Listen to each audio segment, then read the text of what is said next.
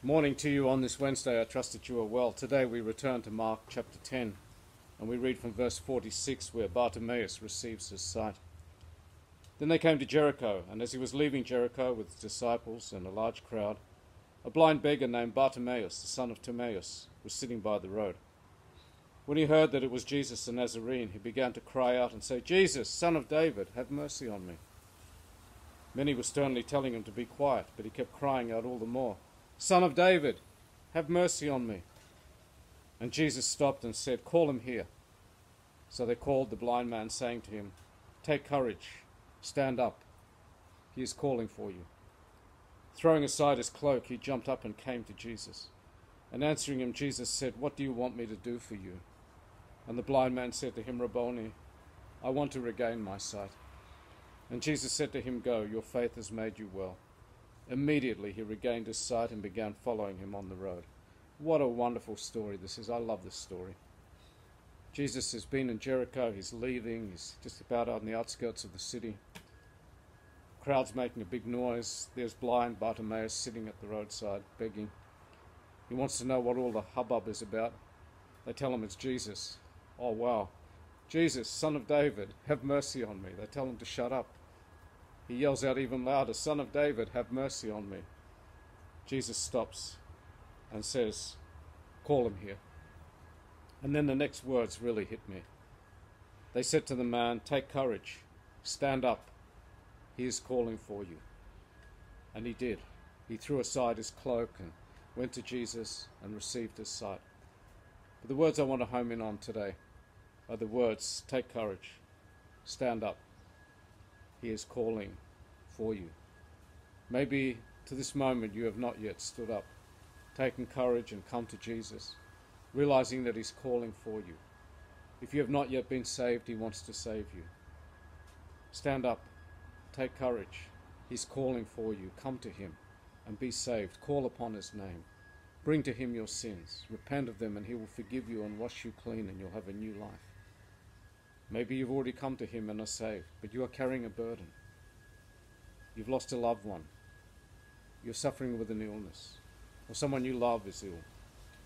You've got worries, cares, burdens. You don't know how to make ends meet. Life is looking pretty drastic.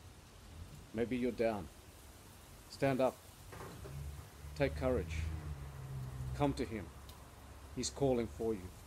Jesus stretched out his arms on the cross for you, and now he's stretching out his arms and he says, "Come to me all who labor and are heavy laden. I will give you rest. Take my burden upon you. Take my yoke upon you and learn from me, for my burden is light. My yoke is easy and my burden is light." My friend, take courage. Come to him. He's calling for you. And Jesus will never turn you away. That's the beautiful thing.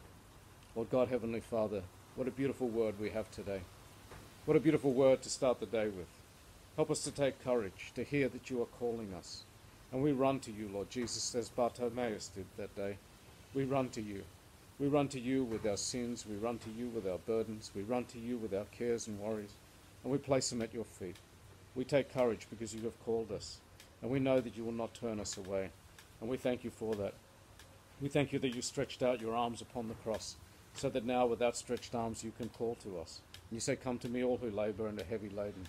I will give you rest." We come to you, Lord Jesus, and we receive everything that we need to receive. We pray for those who have not yet come to you, who maybe are listening to this message but are doubting.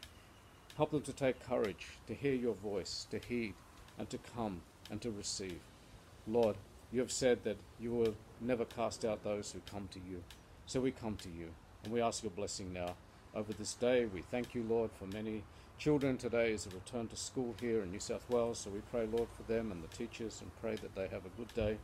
We pray, Lord, for our governments and all in authority. We pray that they would come to you for wisdom and seek guidance in these very difficult and strange times that we live in. Lord God, Heavenly Father, we pray for those who mourn. We pray for the sick and the dying and all who are in need. We pray, Lord, for those who are suffering in the war in the Ukraine. We pray for an end to this war. We pray that the enemy be routed and defeated totally. Lord God, Heavenly Father, we lift up before you those who do not know you yet, that they would today heed your voice, come, take courage, run to you and be saved. Lord God, Heavenly Father, bless all who preach your word. I pray for everyone who's listening to these messages, Lord, that you would just bless them. lay your hand upon them. Help us to bless those who curse us. Help us, Lord, to show your love wherever we go. It's not always easy, but we can do it with you. And so we ask that your Holy Spirit would infill us anew today and lead us and guide us. And hear us now as we join together in praying. Our Father, who art in heaven, hallowed be your name. Your kingdom come, your will be done on earth as it is in heaven. Give us this day our daily bread. Forgive us our trespasses as we forgive those who trespass against us. Lead us not into temptation, but deliver us from evil. For yours is the kingdom, the power, and the glory, now and forever. Amen. So, my friends, have a blessed day. God be with you. God willing, I'll see you all again tomorrow. Remember, take courage. Run to Jesus.